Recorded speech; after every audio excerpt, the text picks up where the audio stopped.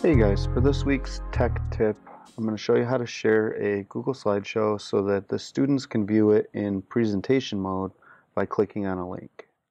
So I have this fancy slideshow that I created with some links to breakout rooms that I want my students to be able to click on. And if I share it in view only mode, they're going to see these links, but they have to click on it and then click on the link down here. And it just doesn't look quite as fancy as I'd like it to look. So here's how we can share this as a link to the student, so when they click on the link it's automatically going to go into presentation mode and look like this. Hey everyone. Alright, the first step is to set up your sharing options.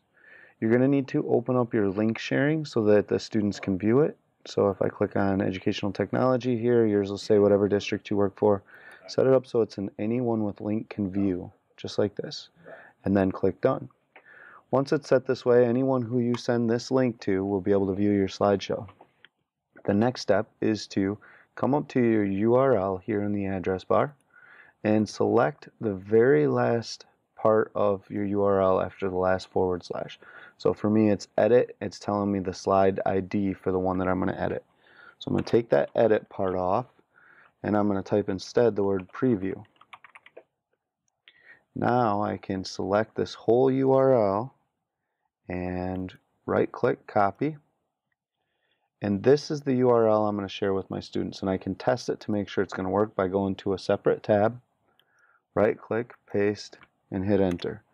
So when my students click on that URL, when they click on that URL that I share with them, whether it's in Google Classroom or Canvas or however I send this to them, it will open in preview mode, so that way when they click on one of these links that I have, it's going to open in a separate tab and they can always come back to this preview version of the slideshow.